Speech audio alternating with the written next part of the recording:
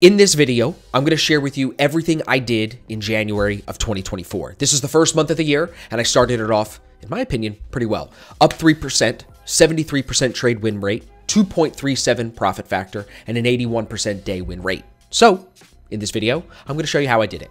Let's get into it.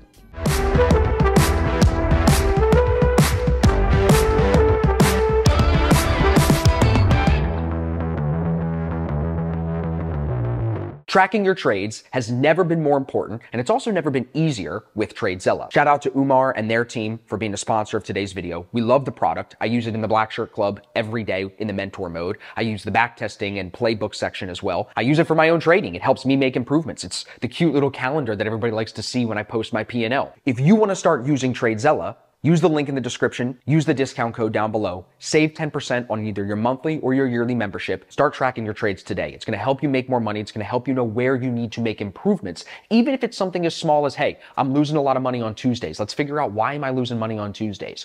Let's figure out what time of day, what instrument, what asset. All of that and more can be found in TradeZella. So if you're not a big tracking journaling guy, just let TradeZella automate and do it all for you. Plus, you save some money when you use the link and the discount code down below. So thanks again to TradeZella. Let's get back to the video. Welcome back to the channel, everybody. If you're new, my name is Austin Silver. I really appreciate you being here. Today, like I said, we're going over everything I did in January. I want to talk to you about the stats, but specifically, I want to pull up all of my losses, let you rip me up in the comments. I'm joking, half joking, but by pulling up all of my losses, I want to share the lessons that I took out of January with you to hopefully help you make more money through the rest of this year. If you're new to the channel, just make sure you hit the subscribe button. I don't want you to miss any of the future videos. I do a lot of these tutorials. I've been doing a lot with Anchored VWAP and our A2 strategy. There's just stuff I don't want you to miss. We host the Day Trading Show podcast. I mean, if you don't know that already, you're living under a rock. So make sure you're subscribed. TradeZella is, without a doubt, one of the pieces, I would say, one of the key variables in my success. By being able to document all of my trading days, all the trades I take, I can start to see what I'm doing really well, where I'm accelerating my growth, and where I'm hurting my growth. So shout out again to TradeZella. We're going to see actually some of my daily report cards as we go through. Like I said, we're going to pull up all the losses. But before we do that, let's look at the nice stats. It was a good month, really, considering my average risk per trade. A 3.1% net gain is great. 73% trade win rate is right where I want to be. 2.37 profit factor, very happy with that. And honestly, I think the best thing, one of the key things we're going to talk about is my day win rate. 81% of the days I end the day green. Now, if you look at the calendar, there was only 2 red days the entire month. As you can see, I took the last week of the month off because it was FOMC and NFP, and I was traveling intentionally because I knew that would be a shitty week to trade.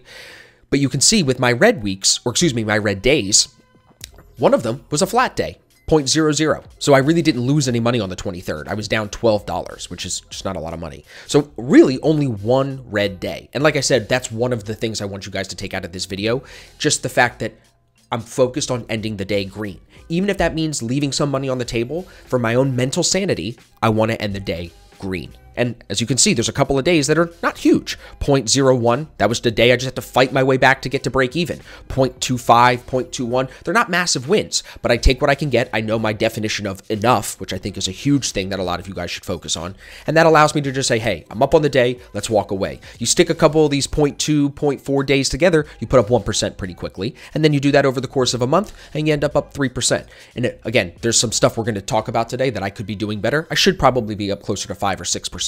But I am struggling with being a little too conservative, treating these challenges a little bit too conservatively. I am in a 250K challenge with Top 1 Trader, just so everybody knows that's what we're looking at here. I was going to include the futures trading I've been doing in this video because I started trading futures about a week and a half ago, right before the beginning of February, at the end of January.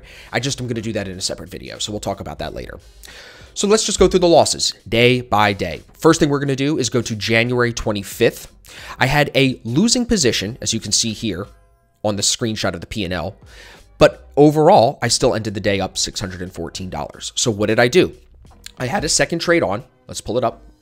And as you can see, I cut this trade. I was short. I cut the trade in profit here after closing some for a loss, but adding back in. So by adding back in, I was able to end the trade profitable, but by closing for a loss, I incurred that minus $174 position. So I told you I'm going to share all my losses. This was a losing position, but overall, if you look at it, I was plus 285 on that sell entry. So overall, still up about $110. Add that to the 500 I made earlier in the day on the buy, and we're up 600 for the day. You'll notice that a lot in this video. I have a couple of days in this month where I have flipped my bias. Maybe once in the morning I'm short, and then in the afternoon I'm long, something like that. So just pay attention to that. There's going to be some common themes. This was a good day overall, though. Fought my way through, was very happy with that. Cool. First one. Second one. Swapped the bias and made it back. This was the day I told you we ended the day down $12, so technically a red day, but not a huge loser. So the first trade was a Bitcoin trade, put up about $548. Then I end up trying to buy SPX and I take a loss. But I sold SPX on the downside as it moved away from the buy price, made a little bit of money back, and was able to kind of wash the day. So let me show you the first SPX trade. This was the losing position. I took some off here in profit and then got full stop here for about a 5-point stop out. That was the loss there on the, that was the buy there that ended up on the loss. The win ends up here on the sell, as I was saying. So then later in the day, here's where I get stopped on that first trade. Later in the morning, about an hour later, I go short, took a bit off here, mitigating risk at the low of day zone, and then full out of the trade here.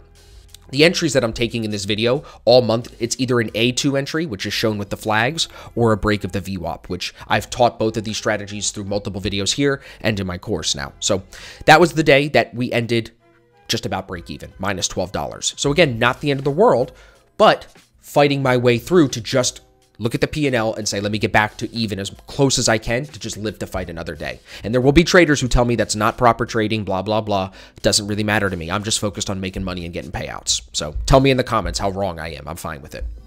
This day, I did a shitty daily report card, so rip me up in the comments for that one. First trade, instant stop out on this Bitcoin long. I'm in on the break of the anchored VWAP. We have A2s in play long, but I still take the full loss here. I got half off as it broke down against me and then full stop on the rest of that there. But then the second trade, we claw our way back. I get short as it stops me out because now we're breaking the daily VWAP, which tells me the sellers are taking control. We're under the low of day VWAP, so I'm short with the stop at the previous structure where I was originally buying it. So this is me being unbiased and just reading and reacting to the anchored VWAP from the start of day. That moves lower, 75% off at 1R, full out near the yesterday's low and today's low zone. Pins that and bounces. So I had a really, really good exit on this, and that's how we fought our way back and ended the day plus $21. So could I have held that full position and maybe made a couple $100 instead of just 20? Sure. But again, I'm trying to keep my mental clean, come in each day, find my setup, hit it, make my money, move on. Some days that's going to mean fighting to get back that first loss and just get out of the day with as little damage as possible. So another losing day. This was the toughest day of the month. It was Tuesday, January 16th. 6 total trades, 4 wins, 2 losses. I lose the first trade. I win the second trade. I lose the third trade. I win the fourth trade, the fifth trade, and the sixth trade. So there's 6 different trades here. Really, it's 5. The fourth and fifth trade are the same entry. So the first one, loss on Bitcoin, right at market open. I got long with the A2 long in play on the break of the anchored VWAP from the high of day. Instantly goes against me. I tried to get 50% off here, but it was quick. I pretty much took the full stop on this one. So I am down for the day. I then come back quickly with a win on SPX, short, as you can see here, on the break of the daily VWAP again. So you see all these entries are starting to look the same, even in my losses, right? Of course, in my wins, they're going to look similar too. We can have a pretty strong level of resistance here from Friday's low above us, trading away from that. I got full out here to cover the loss from earlier. So I end up hitting this with some good risk. I don't need the full 1R to cover that loss because the first loss, I was able to not take the full 1R stop. It was close, but that meant I only needed to be close to 1R to win and break even on the day. So that's what I did. Got the break even, moved on, because I know that trading near the open, it's not normally going to fall straight away. So I know that it's going to be choppy, so I'll just take the win as it moves in my favor quickly. Then I try to get short again, SPX, later, now after that pullback. This was a rushed entry. I did not wait for a candle to close under the anchored VWAP from the low. You see that? So because I didn't wait for a candle to close, I knew it was a bad entry. I got half off here, and then I got full out before the stop loss. So again, not taking a full 1R loss allows me to... The sponsor of today's video is me, ASFX TV. With ASFX TV, if you don't know what it is, you can trade live with me and our team of funded full-time traders all week long. We offer live sessions in the New York session and live sessions in the London session. All of the videos are recorded and stored on our platform so you can rewatch them in case you can't be there live.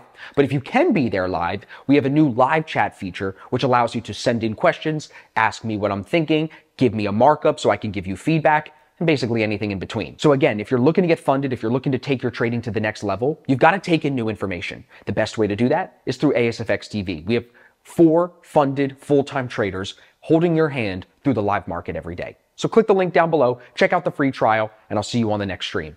Come back with the next trade and not need a full 1R, but if I can get it, I cover and I'm then profitable because I didn't lose the full 1R on the previous trade. So now I'm long Bitcoin here on the break of the daily VWAP to the upside. Stop is at structure, closed enough to end blue on the day, stop locked on the rest, and then I got tapped out right here. So now I'm up, ready to rock and roll on those 2 positions there. And then final trade of the day, just to put me over the edge. Now I'm short SPX later in the day, A2 in play off of the daily VWAP. And as you can see, I'm full out here, leaving some money on the table for sure. A2 is in play to confirm it. It just had to double tap the daily VWAP a little bit before the move actually was ready to go. So here, if we're being very nitpicky, if you're following me this far into the video, what I also need to focus on is finishing my daily report cards on my losing days, but also staying in my trades at the full risk. Because if I'm in a challenge, I can't be afraid to play with a little bit more aggressive risk.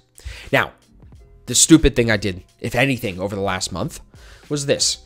I'm long Bitcoin inside this range. We knew it was in a range. We identified the range, as you can see here, from Asian range low and the previous day's high. So I knew it would have been better to wait for a break on either side of the range and trade away from it using those key levels as launch pads, either long or short.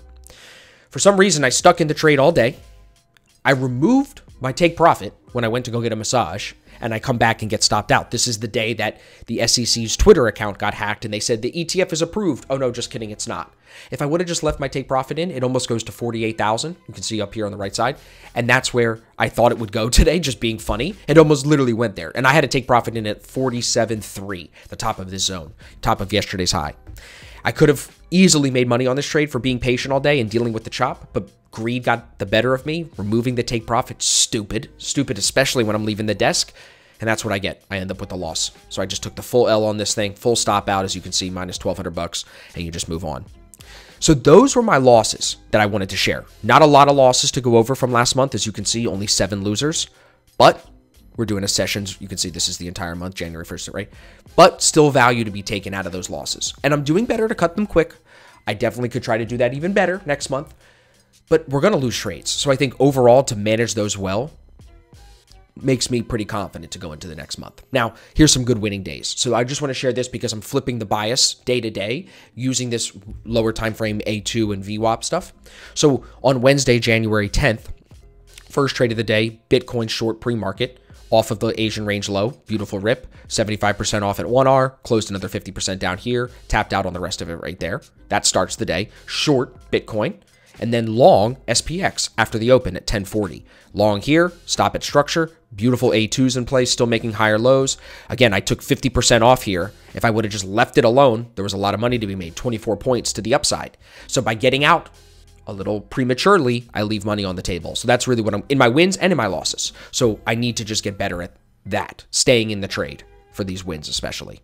So here on Wednesday, notice I was short Bitcoin, long SPX. Okay, so that's Wednesday. Now if we go to Thursday, it's the opposite. It's long Bitcoin, no emotional attachment to the previous day. Long Bitcoin, break of anchor VWAP from high of day, A2 in play, stop at structure. Here, 50% off and stop locked, close some more here, and then I got out, tapped on CPI news here. So this was a before CPI entry at 6:50 in the morning, New York time. So I'm long Bitcoin on this day, and of course, because I just said it's a flip, now I'm short SPX, right? So the previous day, I make money trading the opposite direction on both of the same 2 assets. I'm not trading a whole long list of assets. This is really all I trade is Bitcoin and SPX. You can see that. And I don't care about the previous day's bias. I'm just reading and reacting to the day. Here, we break the low of day anchor, trading into a zone at the low of day. And again, look, I'm 50% off here when it has more juice to go. So I could make more money in my wins if I would just be a little bit more patient. There was a couple of wins this month where literally I closed the trade and within 3 minutes it's continuing in my direction. So I have to try to stay in these trades a little longer and not just look at the P&L. That's where trading the P&L can hurt you. When you're just trying to get green, you do end up leaving money on the table. But that doesn't really bother me too much. It's going to bother people in the comments probably more than it bothers me. So notice I'm always trading with the daily VWAP. If the daily VWAP says sell, I'm selling. If the daily VWAP says buy, if we're above it, I'm buying. So I'm always trading with the VWAP, not really trading back towards it. So that was my 2 wins that I wanted to share with you guys from this month. But as you can see, it's been a really, really good month. Again, I give TradeZella a huge shout out. I give my team, the people I trade with in the Black Shirt Club, a huge shout out. And hopefully we have a really successful February. As we go forward, I want to let you guys know we are going to be dropping a brand new course here at ASFX. It's going to be separate from what we do with the day trading stuff. I already have the starter pack, which teaches you about the day trading, the strategies we use here, but now we're going to be shifting into some longer term investing stuff. So if you want to be updated on that, make sure you're subscribed here on the channel. I'll be putting out a lot of videos with Ben, and he's the guy who's making the course with me.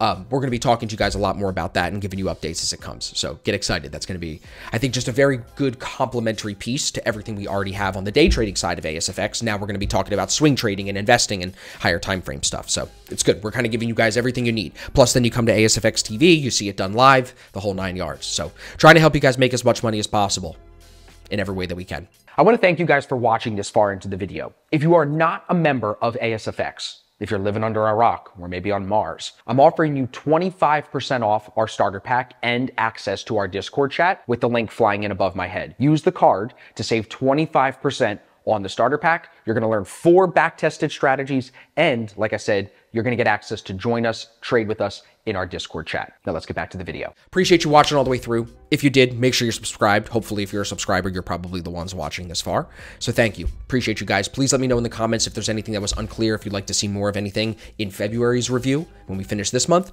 But I hope that this gave you a little motivation, gave you maybe some new insights. Maybe you're looking for the anchored VWAP and A2 strategy. I've got more videos to kind of teach you more about that. So like I said, here to help in every way that I can. Make sure you're subscribed. I'll see you guys in the next one.